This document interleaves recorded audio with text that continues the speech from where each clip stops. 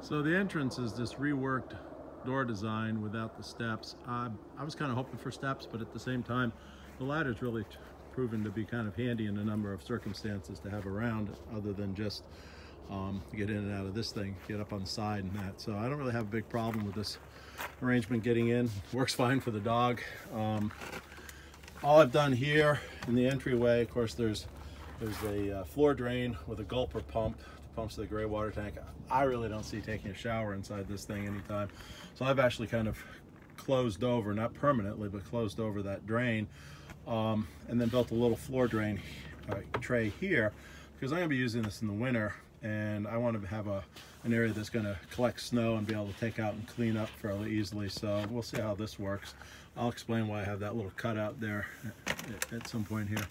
So, in here, it's pretty much, standard design. The only thing I've done is I've drained everything right now.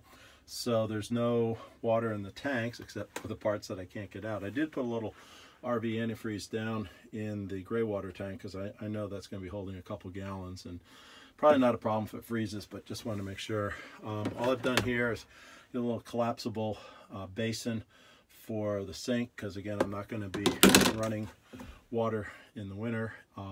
I've added or built a little wooden support pole here because, again, we're going to be camping. It's probably going to be nights where I get a fair amount of snow on the roof. So what I'm going to do is just have this lashed in here. I'll have a support strap here, but lashed in here so that it actually can't collapse down on top of me. I like this idea better than those strut blocks that they added in. Those don't seem to, they don't do much for me. I have a folding table. Don't know if you've seen these, but kind of a nice design. You can obviously take the table off and put it down to use as a part of a small sleeping surface. I do that when I take the dog with me, and probably pretty much leave it that way.